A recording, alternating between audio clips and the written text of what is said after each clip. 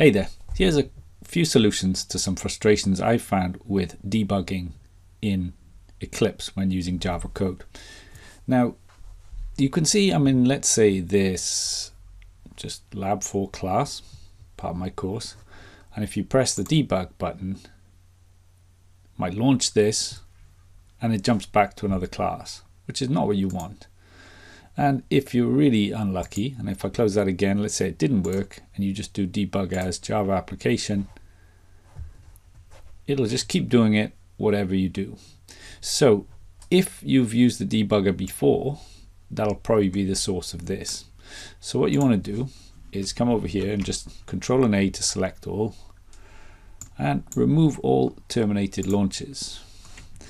And so what you want to do is come over to the debug perspective, and if it doesn't appear, you can just search for it and type debug, because that's another thing, it doesn't always show. So you've got that tab between the package explorer, maybe the project explorer and this, and then you right click, simply click terminate disconnect all, and that will essentially wipe them from your debugging memory. So if I go back to my Lab 4 class now and debug, remember, this is actually the better way to do it, is click on the down arrow and then debug as Java application.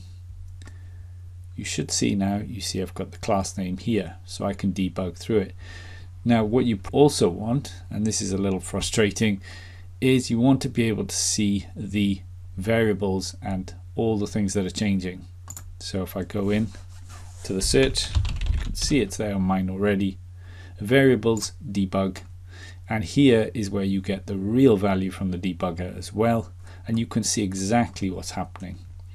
So if I did press step into, you'll see the input, and this is where it becomes really handy. Okay, maybe this one's a bit more than you need, but the value, you can see exactly what's going on at any stage, and if it goes red, then it means something's been updated. There's also another point to note here, that if you are debugging, and let's say, you can add your breakpoints by just double clicking on the side here. I can toggle them on and off, so that will stop, right? The breakpoint will stop there. So if I go back and debug again, if it's not stopping, what you need to do then again is search up here.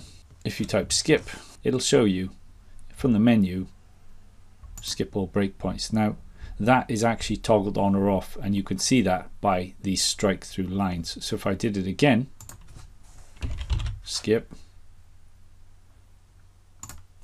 and that's off. So if you've got those lines through your breakpoints, it means you're not going to stop on any of these breakpoints. It'll just run through them.